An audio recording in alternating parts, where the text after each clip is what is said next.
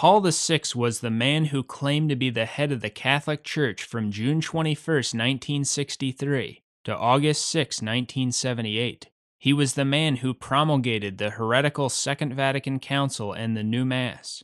In our video, Vatican II Council of Apostasy, we showed what happened in the papal conclaves of 1958 and 1963, from which John the 23rd and Paul VI emerged, claiming to be the elected popes.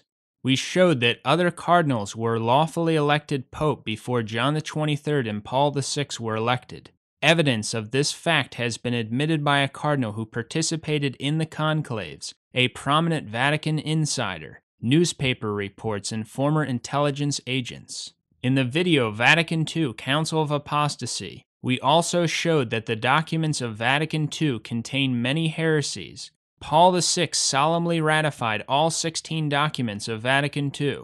It is not possible for a true pope of the Roman Catholic Church to solemnly ratify teachings that are heretical. The fact that Paul VI did solemnly ratify the heretical teachings of Vatican II proves that Paul VI was not a true pope, but an anti-pope.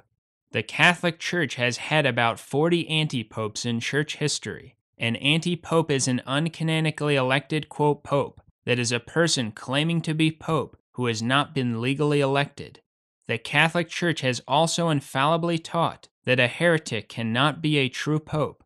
The reason for this is that a pope is a member of the Church and the visible head of the Church, but a heretic places himself outside the Church and ceases to be a member of the Church. Thus, a heretic cannot be the pope, because one who is outside cannot be the head of the Church. This is why Pope Innocent III, Pope Paul IV, St. Francis de Sales, St. Alphonsus, and St. Robert Bellarmine all teach that a heretic cannot be a pope, and that if a true pope were to become a manifest heretic, he would cease to be the pope. This teaching is rooted in the infallible dogma that a heretic is not a member of the Church. Remember this fact. Paul VI was the person who gave the world the new Mass, the other new sacraments, and the heretical teachings of Vatican II. If you go to the new Mass, or embrace the teachings of Vatican II, the confidence that you have that these things are legitimate is directly connected to the confidence that you have that Paul VI was a true Catholic Pope.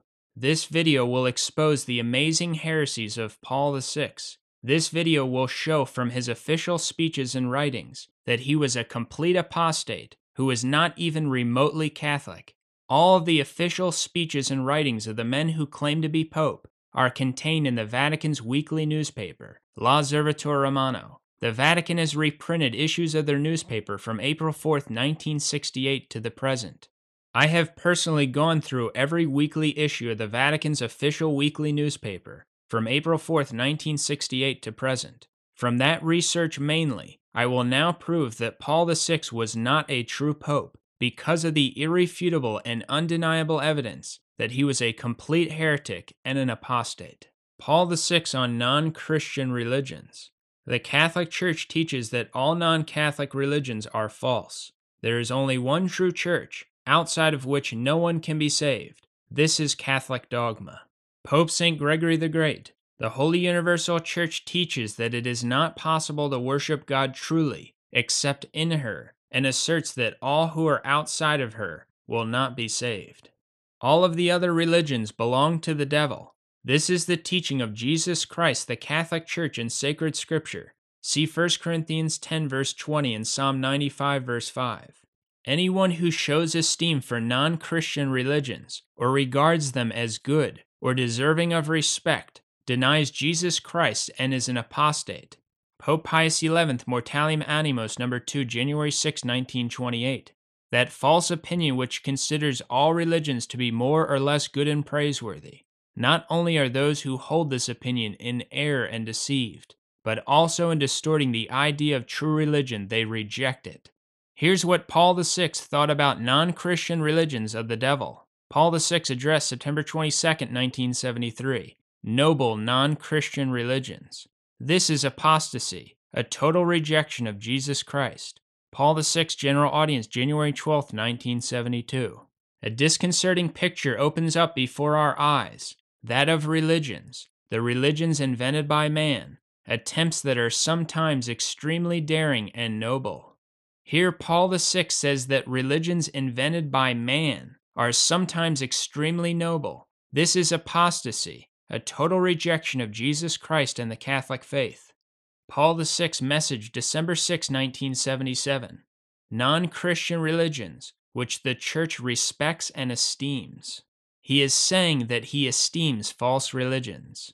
In his address, August 22, 1969, Paul VI praised the Hindu Gandhi and stated that he was, quote, ever conscious of God's presence. Hindus are pagans and idolaters who worship many different false gods. For Paul VI to praise the notorious Hindu Gandhi as ever conscious of God's presence shows again that Paul VI was a complete apostate. Paul VI also officially praised the false religion of Hinduism in the official Vatican II document on non-Christian religions. Paul VI's Apostolic Exhortation, December 8, 1975. The Church respects and esteems these non-Christian religions. Notice again, Paul VI esteems false religions. This is purely satanic. Paul VI's address, August 24, 1974. Religious and cultural differences in India, as you have said, are honored and respected. We are pleased to see that this mutual honor and esteem is practiced. Paul VI says that religious differences are honored in India, and that he is pleased to see this. This means that he honors the worship of false gods. Paul VI addressed a Synod of Bishops September 2, 1974. Likewise, we cannot omit a reference to the non-Christian religions. These, in fact, must no longer be regarded as rivals or obstacles to evangelization. Here, Paul VI boldly reveals that he is preaching a new gospel. Non-Christian religions, he tells us, are no longer our obstacle to evangelization. This is an antichrist religion of apostasy. Pope Gregory XVI, Morarivos number 13, August 15, 1832. They should consider the testimony of Christ himself, that those who are not with Christ are against him, and that they disperse unhappily who do not gather with him. Therefore, without a doubt, they will perish forever, unless they hold the Catholic faith whole and inviolate. Paul VI addressed to Dalai Lama September 30, 1973. We are happy to welcome your holiness today. You come to us from Asia, the cradle of ancient religions and human traditions which are rightly held in deep veneration. Paul VI tells us that it is right to hold these false religions which worship false gods in deep veneration. Thus, Paul VI worshiped the false gods of these religions, and he was encouraging others to worship them as well by respecting such idolatry. Paul VI's address, August 1969. Uganda includes differing faiths which respect and esteem one another. This again is total apostasy. Paul VI's message to pagan Shinto priests, March 3, 1976. We know the fame of your temple and the wisdom that is represented so vividly by the images contained therein. This may be the most evil, revealing, and heretical statement that the apostate Paul VI ever uttered. He is praising the wisdom contained in the images in the pagan Shinto temple. In other words, he is praising the idols of the Shintoists themselves. Paul VI on Buddhism. Buddhism is a false pagan religion of the East, which believes in reincarnation and karma. Buddhists hold that life is not worth living, and that every form of conscious existence is an evil. Buddhists worship various false gods. Buddhism is a disgusting, idolatrous, and false religion of the devil. Here is what Paul VI thought about Buddhism. Paul VI's General Audience to Japanese Buddhists, September 5, 1973. It is a great pleasure for us to welcome the members of the Japanese Buddhist Europe Tour, honored followers of the Soto-shu sect of Buddhism. At the Second Vatican Council, the Catholic Church exhorted her sons and daughters to study and evaluate the religious traditions of mankind, and to learn by sincere and patient dialogue what treasures a bountiful God has distributed among the nations of the earth. Buddhism is one of the riches of Asia. According to Paul VI, the false pagan and idolatrous religion of Buddhism is one of the riches of Asia. Paul VI's speech to Buddhist spiritual leaders, January 17, 1975. The Second Vatican Council has expressed sincere admiration for Buddhism in its various forms. We wish your holiness and all your faithful an abundance of prosperity and peace. Notice his idolatry and total apostasy in admiring the false religion of Buddhism. Paul VI addressed June 5, 1972, Speech to Buddhists. It is with great cordiality and esteem that we greet so distinguished a group of Buddhist leaders from Thailand. We have a profound regard for your precious traditions. Paul VI to a group of Buddhist leaders, June 15, 1977. To the distinguished group of Buddhist leaders from Japan, we bid a warm welcome. The Second Vatican Council declared that the Catholic Church looks with sincere respect on your way of life. On this occasion, we are happy to recall the words of St. John. The world, with all it craves for, is coming to an end, but anyone who does the will of God remains forever. He first says that the Catholic Church looks with respect upon the Buddhist way of life. This is apostasy. Then he says that on this occasion we must recall the words of St. John. Anyone who does the will of God remains forever. This clearly means that Buddhists will live forever. That is, be saved. This is total apostasy. Paul VI addressed a Buddhist patriarch of Laos, June 8, 1973. Buddhism, the Catholic Church considers its spiritual riches with esteem and respects and wishes to collaborate with you as religious men to bring about real peace and the salvation of man. Paul VI says that the Catholic Church considers with esteem the spiritual riches of the false religion of Buddhism. He then says that he wishes to collaborate with the Buddhist patriarch to bring about the salvation of man. This is apostasy. Paul VI on Islam. Islam is a false religion which denies the divinity of Christ and rejects the most holy Trinity. Besides rejecting the true God, Islam allows polygamy up to 4 wives, and its followers, Muslims, spread this false religion with a zeal unequaled by the others. Islam is the most viciously anti-Christian major false religion in the world, for to convert to Christianity in many Islamic countries means death, and the propagation of the true faith is strictly prohibited.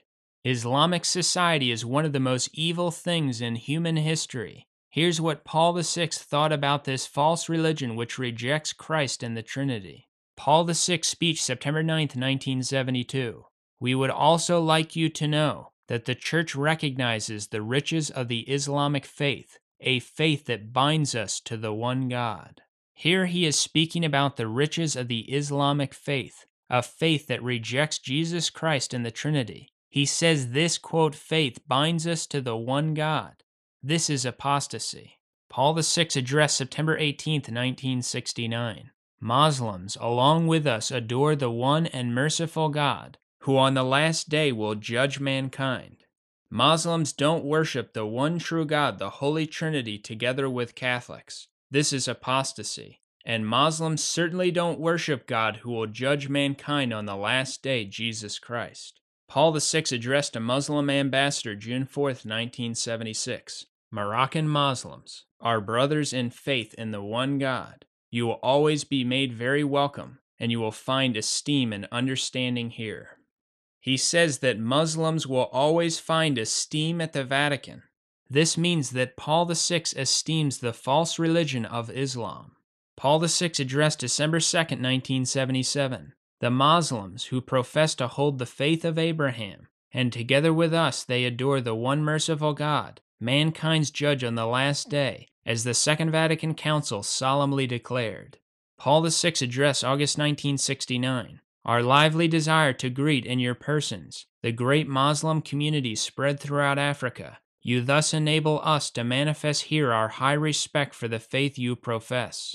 In recalling the Catholic and Anglican martyrs, we gladly recall also those confessors of the Muslim faith who were the first to suffer death. He mentions his high respect for the false faith of Islam, and he commemorates Muslims who witnessed to this false religion through death. This is total apostasy. Paul VI Angelus Address, August 3, 1969. 22 martyrs were recognized, but there were many more, and not only Catholics. There were also Anglicans and some Mohammedans. This is the most heretical statement we've ever seen regarding the heresy that there are non-Catholic martyrs. For he says that Muslims, who don't even believe in Christ or the Trinity, are martyrs, in addition to Anglicans. Amazing.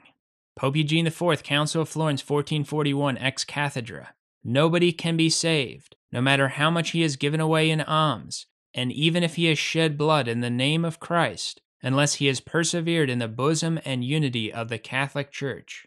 Pope Eugene IV, Council of Florence, Dogmatic Athanasian Creed, 1439. Whoever wishes to be saved needs above all to hold the Catholic faith. Unless each one preserves this whole and inviolate, he will without a doubt perish in eternity. Paul VI on the quote Orthodox. The Eastern Orthodox are schismatics who reject papal infallibility and the last 13 general councils of the Catholic Church. They reject that the Holy Ghost proceeds from the second person of the Trinity. They permit divorce and remarriage, and many of them reject the Immaculate Conception. Here's what Paul VI thought of these schismatics. Paul VI speech April 19, 1970, speaking of the deceased schismatic patriarch of Moscow. To the very end, he was conscious and solicitous for his great ministry. He says that leadership in a schismatic church is a great ministry. Paul VI addressed January 24, 1972. Greet among us an eminent representative of the Venerable Orthodox Church, a man of great piety. Paul VI speech January 23, 1972. The great, venerable, and excellent Orthodox Patriarch. Paul VI addressed his schismatic delegation June 27, 1977. Then, 10 years later, we paid a visit to your holy church. Paul VI General Audience January 20, 1971. The Venerable Eastern Orthodox Churches. He says that the schismatic churches are venerable. Paul VI speaking of the death of the schismatic patriarch, Athenagoras, July 9, 1972. We recommend this great man to you, a man of a venerated church. Paul VI address May 25, 1968. The Venerable Orthodox Church of Bulgaria. Paul VI Common Declaration with Patriarch of Syrian Schismatic Sect, October 27, 1971. This should be done with love, with openness to the promptings of the Holy Spirit, and with mutual respect for each other and each other's church. So Paul VI respects the rejection of the papacy and papal infallibility. Paul VI telegram upon election of new schismatic patriarch of Constantinople, July 1972. At the moment when you assume a heavy charge in the service of the Church of Christ. This means that the schismatic church is the Church of Christ. Paul VI address December 14, 1976. Very dear brothers sent by the Venerable Church of Constantinople, we carried out the solemn and sacred ecclesial act of lifting the ancient anathemas, an act with which we wish to remove the memory of these events forever from the memory and the heart of the Church. The schismatic Orthodox are anathematized by the Church for denying the papacy and not accepting the dogmas of the Catholic faith, but Paul VI solemnly lifted these anathemas against them. This means that Paul VI attempted to overturn the papacy as a dogma, which must be believed under pain of anathema. Paul VI letter to schismatic, November 1976. The First Pan-Orthodox Conference, in preparation for the Great Holy Council of the Orthodox Churches, is beginning its work for the best service of the Venerable Orthodox Church. He calls the Schismatic Council holy and the Schismatic Church venerable. Paul VI was a schismatic. Paul VI joint declaration with the schismatic quote Pope Shenouda III, May 10, 1973. Paul VI, Bishop of Rome and Pope of the Catholic Church, and Shenouda III, Pope of Alexandria and Patriarch of the See of St. Mark. In the name of this charity, we reject all forms of proselytism. Let it cease where it may exist. This is all one really needs to see to know that Paul VI was a schismatic and not a Catholic. He makes a joint declaration with a schismatic quote Pope. He acknowledges this schismatic as the holder of the See of St. Mark, which is a blasphemy against the papacy and the Church, since this schismatic holds no authority whatsoever, and he rejects all forms of proselytism, that is, trying to convert these schismatics, and he says let it cease where it may exist. He could not be more of a formal heretic and a schismatic. Pope Leo XIII, Satis Cognitum, number 13, June 29, 1896. You are not to be looked upon as holding the true Catholic faith if you do not teach that the faith of Rome is to be held. Pope Benedict XIV, July 26, 1755. First, the missionary who is attempting with God's help to bring back Greek and Eastern schismatics to unity should devote all his effort to the single objective of delivering them from doctrines at variance with the Catholic faith. Pope Benedict XIV, for the only work entrusted to the missionary is that of recalling the Oriental to the Catholic faith. Paul VI on other Protestant sects. Protestantism began with the German priest Martin Luther, who left the Catholic Church and started the Protestant Revolution in 1517. Luther denied free will, the papacy, praying to the saints, purgatory, tradition, transubstantiation, and the holy sacrifice of the Mass. Luther replaced the Mass with a memorial service commemorating the Last Supper. Most Protestants hold the same beliefs as Luther, but all of them reject numerous Catholic dogmas. Here's what Paul VI thought of these heretics and schismatics. Paul VI Angelus Address, January 17, 1971. From polemical opposition among the various Christian denominations, we have passed to mutual respect. Here, Paul VI reveals that the Vatican II agenda with regard to Protestant sects has gone from polemical opposition, in other words, an opposition to their false doctrines, to an attitude of acceptance of and mutual respect for their false religion. Pope Pius IV, Profession of Faith, Council of Trent, ex cathedra. This true Catholic faith, outside of which no one can be saved, I now profess and truly hold. Paul VI speaking of the death of the Protestant Martin Luther King Jr., April 7, 1968. We shall all share the hopes which his martyrdom inspires in us. Pope Gregory XVI, May 27, 1832. Finally, some of these misguided people attempt to persuade themselves and others that men are not saved only in the Catholic religion, but that even heretics may attain eternal life. Paul VI on birth control. Paul VI favored birth control. Paul VI speech, November 16, 1970. This, among other effects, will undoubtedly favor a rational control of birth by couples. Paul VI address, August 24, 1969. The liberty of husband and wife does not forbid them a moral and reasonable limitation of birth. Paul VI encyclical Humanae Vitae No. 16, July 25, 1968. It cannot be denied that in each case the married couple, for acceptable reasons, are both perfectly clear in their intention to avoid children and wish to make sure that none will result. Paul VI says that couples are perfectly free to have 0 children if they want to. Paul VI on the United Nations. The United Nations is an evil organization that promotes contraception, abortion, and looks to take control of the decision-making for every country on the planet. Former UN Secretary General U Thant praised the communist Lenin as a man whose, quote, ideals were reflected in the United Nations Charter. Here's what Paul VI thought of the UN.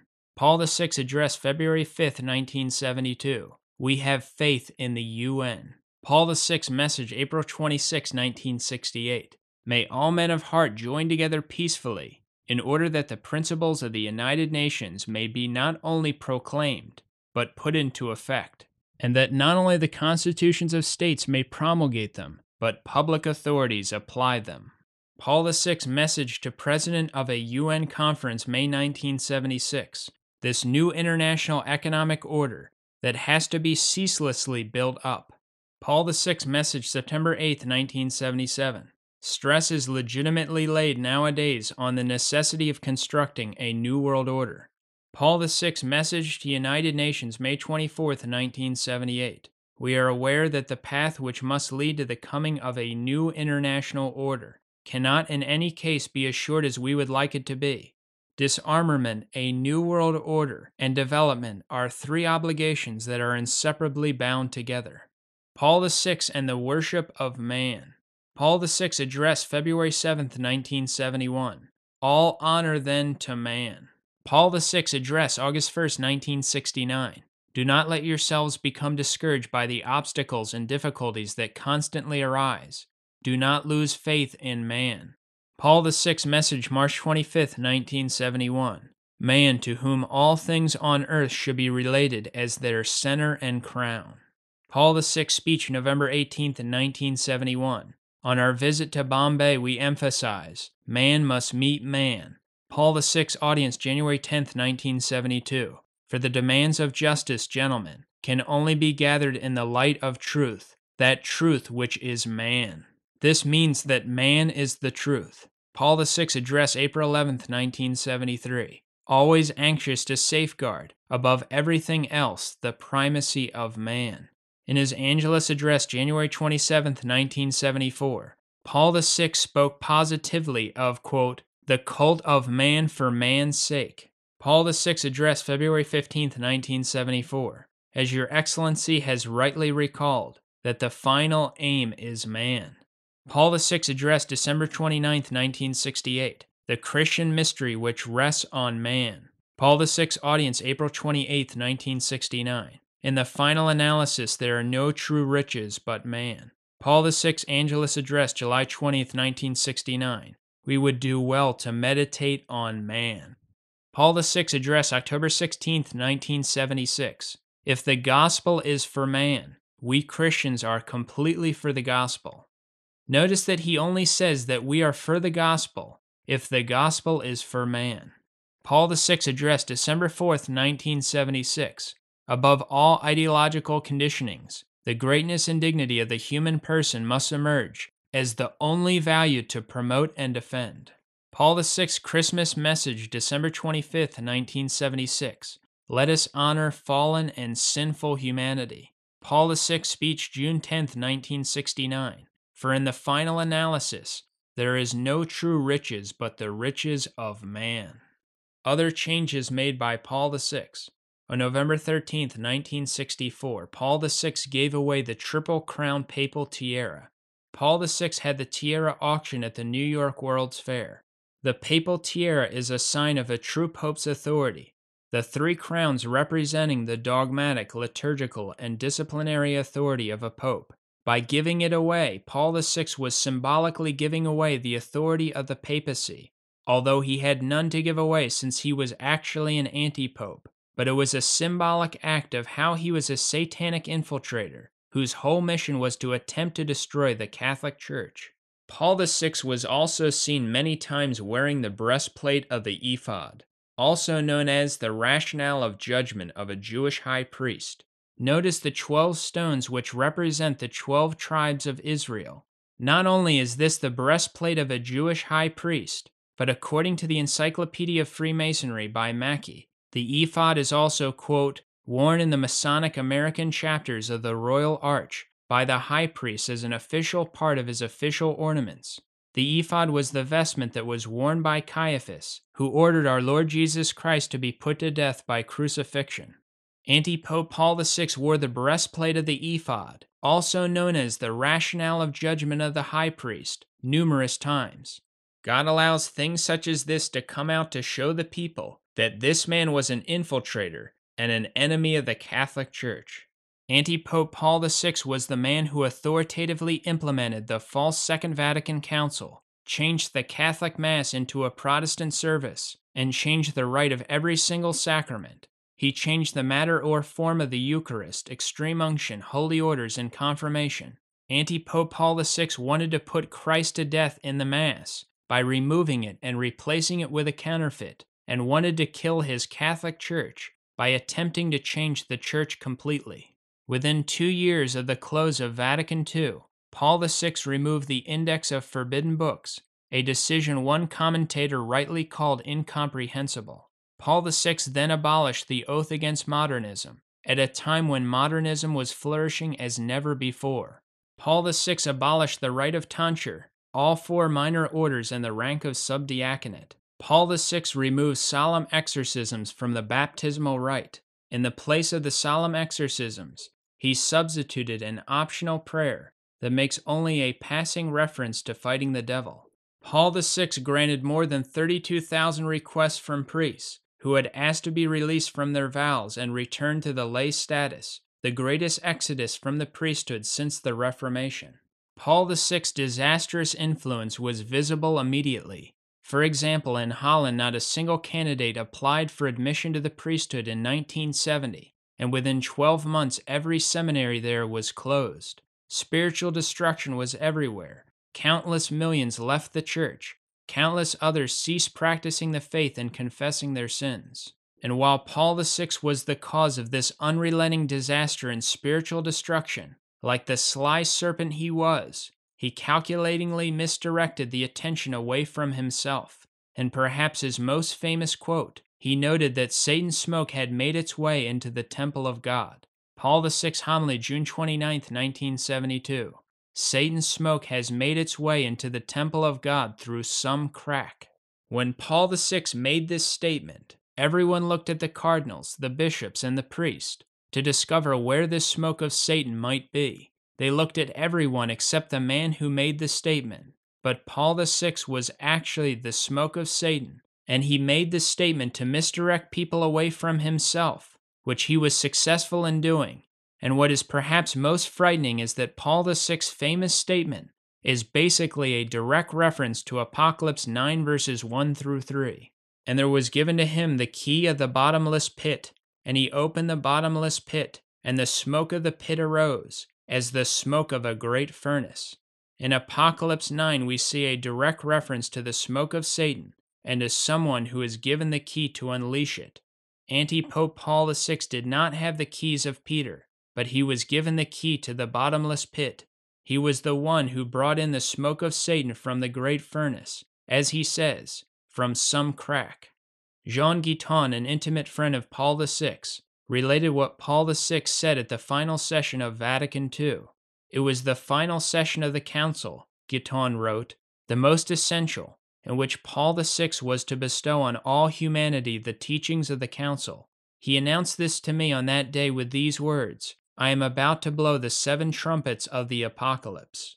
Paul VI's speech to Lombard Seminary, December 7, 1968. The Church finds herself in an hour of disquiet, of self-criticism, one might say even of self-destruction.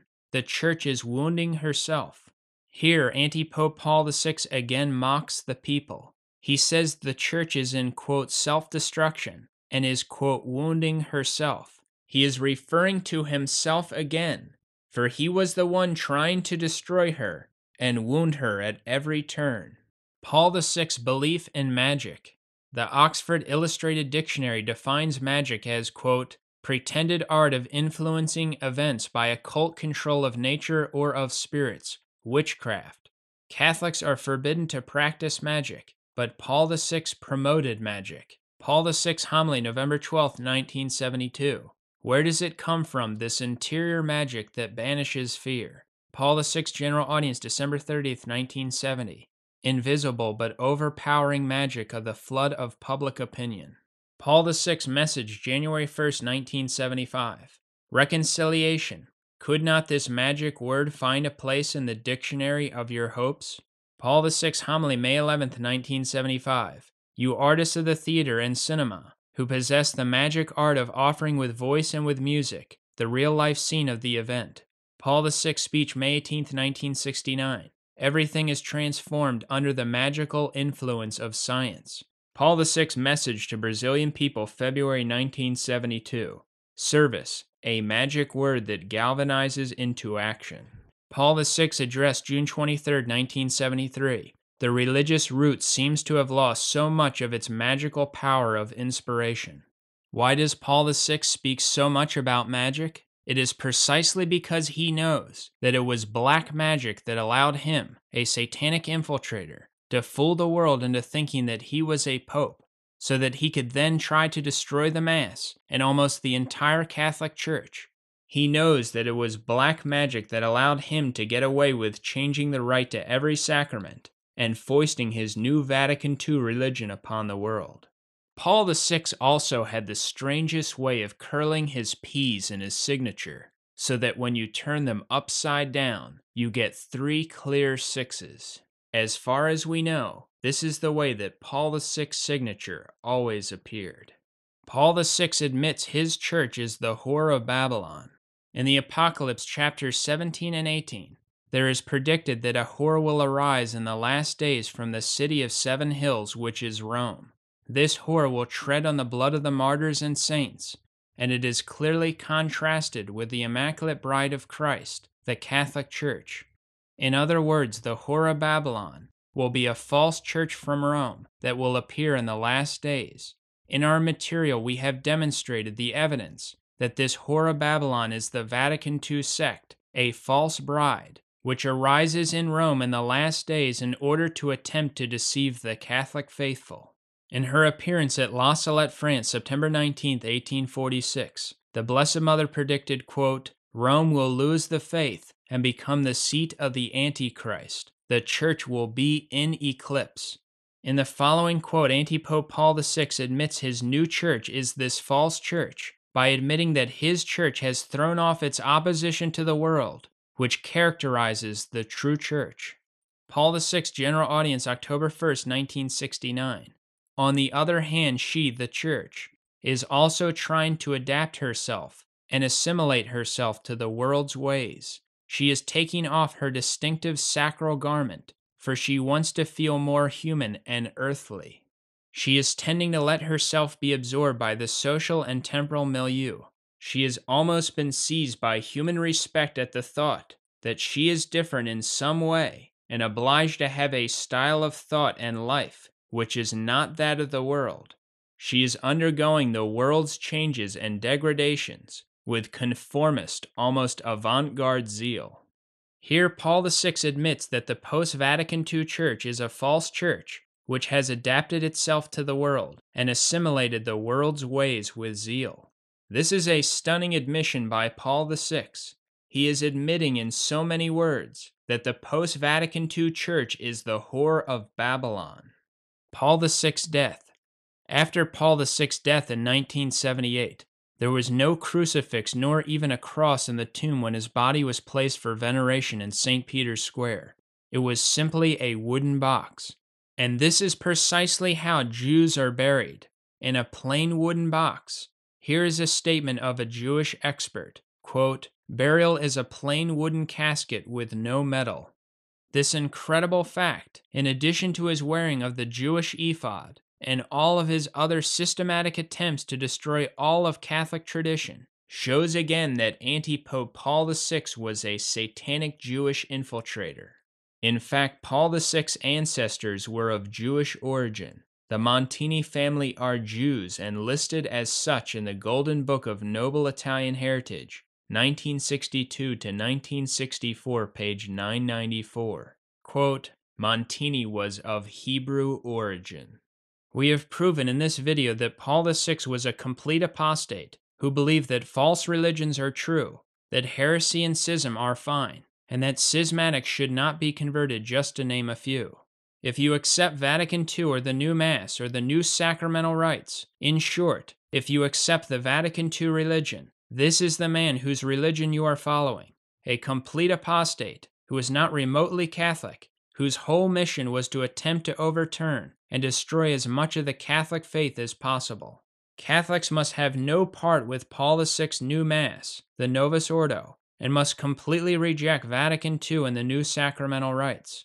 Catholics must completely reject Anti-Pope Paul VI for the apostate infiltrator that he was. Catholics must reject and not support any group which accepts this apostate as a pope, or the new Mass, Vatican II, or the new sacramental rites of Paul VI. The truth remains that the Catholic Church is the one church founded by Christ, to which all must belong in order to be saved, and that this church still exists in a remnant of Catholics who maintain the infallible teachings of the true popes throughout history. St. Athanasius, even if Catholics faithful to tradition were reduced to a handful, they would be the true church.